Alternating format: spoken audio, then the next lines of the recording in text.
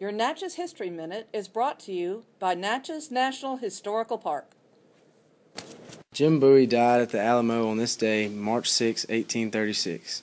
A 19th century American pioneer, soldier, smuggler, and slave trader, Bowie played a prominent role in the Texas Revolution. Although born in Kentucky, Bowie spent most of his life in Louisiana as a land speculator. He became famous for the sandbar fight in the middle of the Mississippi River near Natchez. The fight began as a duel, but quickly turned into an outright brawl in which Bowie was shot and stabbed. Bowie killed the sheriff of Rapids Parish with a large knife, which quickly became known as a Bowie knife. At the outbreak of the Texas Revolution, Bowie joined the Texas militia, leading forces at the Battle of Concepcion and the Grass Fight.